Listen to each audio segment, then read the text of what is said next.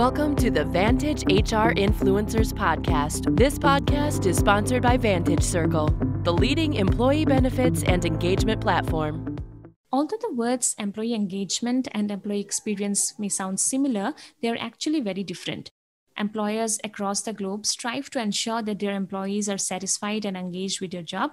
But here we need to understand that while engaged employees are satisfied with their jobs, satisfied employees are not necessarily engaged in their respective jobs. Yes, this is a bit confusing, and that is why HRs must be mindful of the distinctions between the two terms, employee engagement and employee experience. Hi everyone, this is Sushmita from Vantage HR Influencers Podcast, and in today's episode, we'll learn the differences between employee engagement and employee experience. And for the same, we have with us guest speaker, Conny Kunert.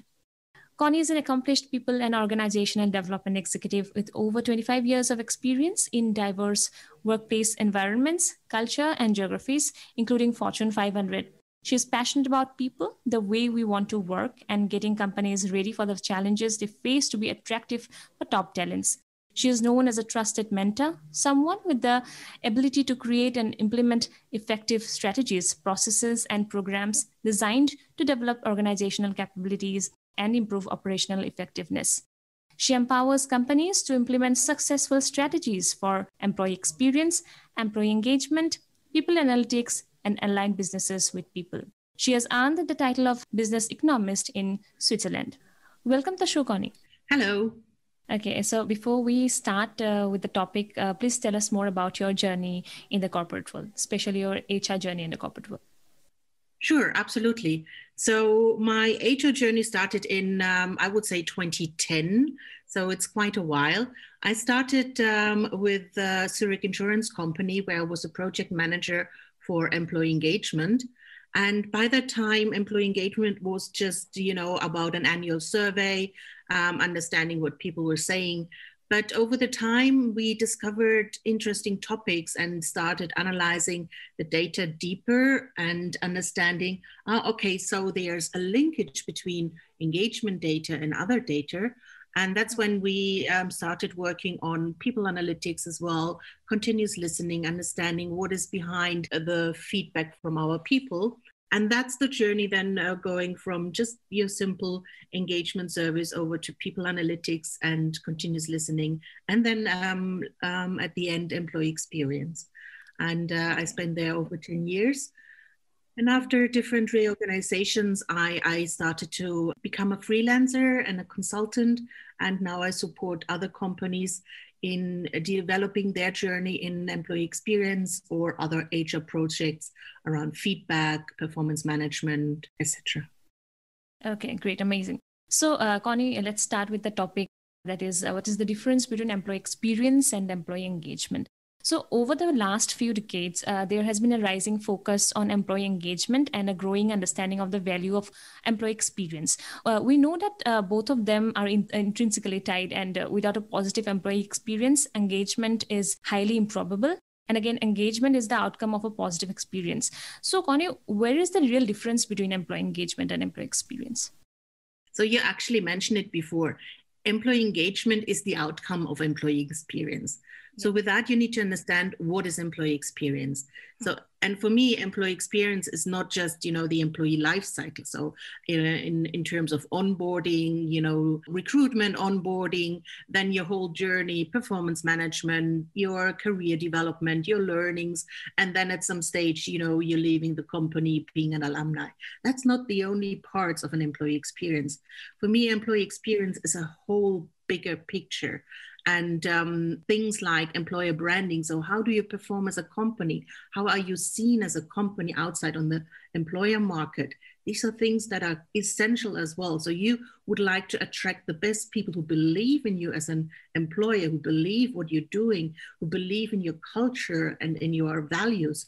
And that's also very key to employee experience. So employee engagement, if you have a great employee experience, or how you have been treated, how you have the ability to develop over the time with your career, with your learnings. How can you grow? How can you experience the relationship between your line managers or other leaders and yourself? So all these experiences are so key and important. That's the difference here. So you experience what is happening within your organization and outside your organization is then how engaged you are, how motivated you are, how satisfied you are, and how much you believe in the culture and in the values of your employer. Right. So, Connie, I believe you'll agree that both of them are essential, right? Employee engagement and experience. Now, when organizations are constantly faced with the challenge of how to deal in both of these fields, now, particularly in the face of a global pandemic and the social and racial unrest, putting the people first would always stay as a priority. And leaders especially must demonstrate that commitment and expertise are top priorities by words and deeds now. So how would you like to highlight the role of leadership in maintaining higher levels of engagement or say experience? So in general, the role of a leader shouldn't have changed drastically. Of course, a normal day-to-day work is different in the past than it is now with the pandemic. But in general, as a leader, you should engage your people, you should support them, you should help them grow, and you should be there for them. And I think the biggest difference now between pre-pandemic and now pandemic, and also for the future, is also to be a leader who shares his or her vulnerability. So on one side, you need to demonstrate your strength. Being a leader, you're here, you help them, you help your team, you help them to grow, and you help them to overcome this pandemic, the situation. But then on the other side, you're also in this pandemic as a leader. So you can also admit you have difficult times, you are vulnerable, you are challenged as well with families, with homeschooling, with working from home, with social distancing. So that's also part of your daily business as a leader. And you can demonstrate, you can show that, you can share your experience as well. So you're a bit closer to your people as well. But it's not that you need to sit there and be all weak. You have the strengths there as well because you're the leader.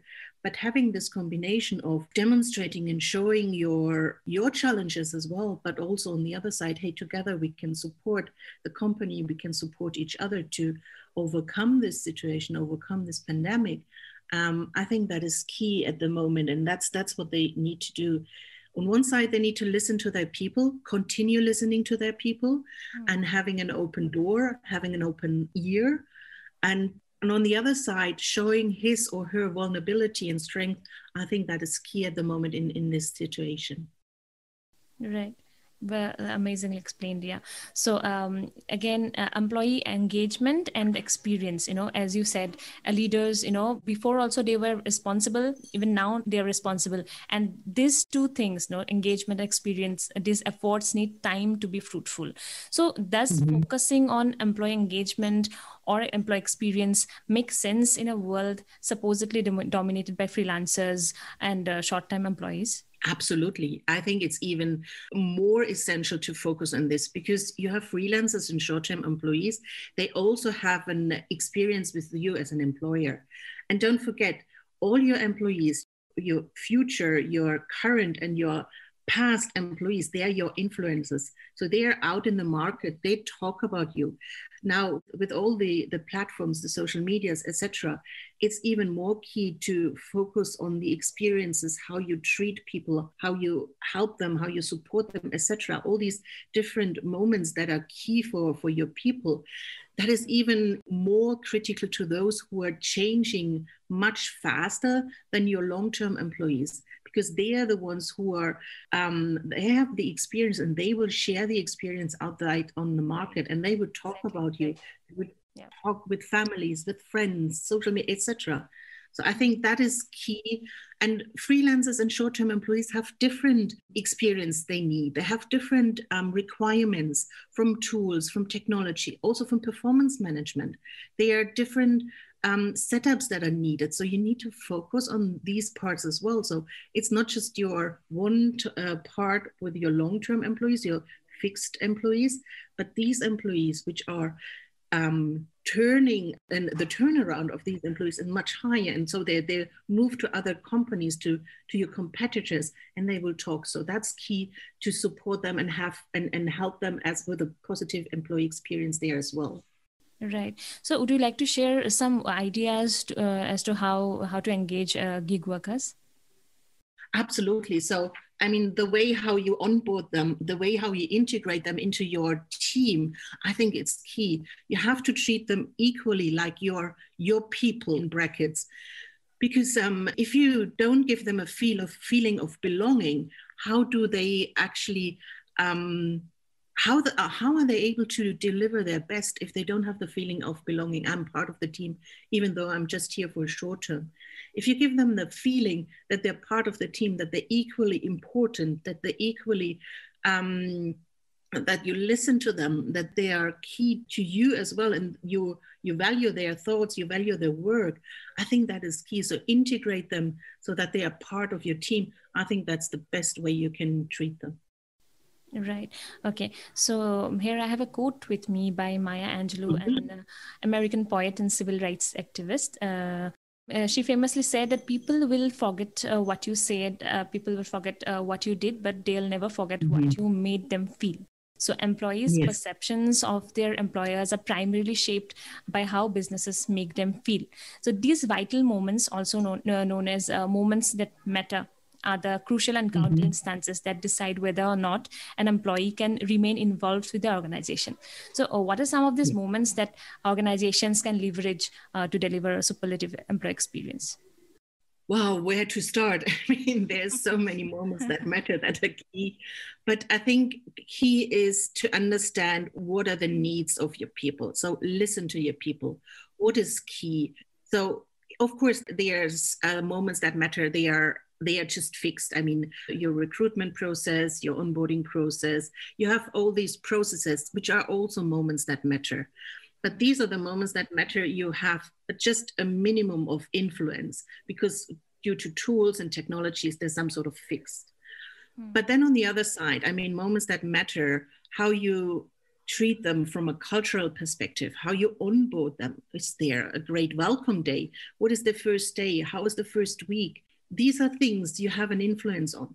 And research shows that if you have a great experience just at the beginning, when you start with a company, you're much more likely to have a more positive and higher engaged within the company, especially from the beginning on, compared to those who are let alone, who don't know whom to talk to, don't know who is the line manager, haven't seen him or her, and all this. So having started with these little moments and understanding what is key to your people, I think that's essential, because moments that matter are so different. They're different to companies, different to locations, to countries, to culture. So there are so many moments that matter that might be relevant to you in one location, but are not relevant to another location. So that's why it's key to understand where you're coming from. And then on the other side, if you have these moments that matter identified, you also need to do your commitment. So you have identified these moments that matter and you don't do anything about it. So why should employees support you and help you if you don't do anything? So there's no commitment on time, on money, or on effort that you can actually improve these moments that matter.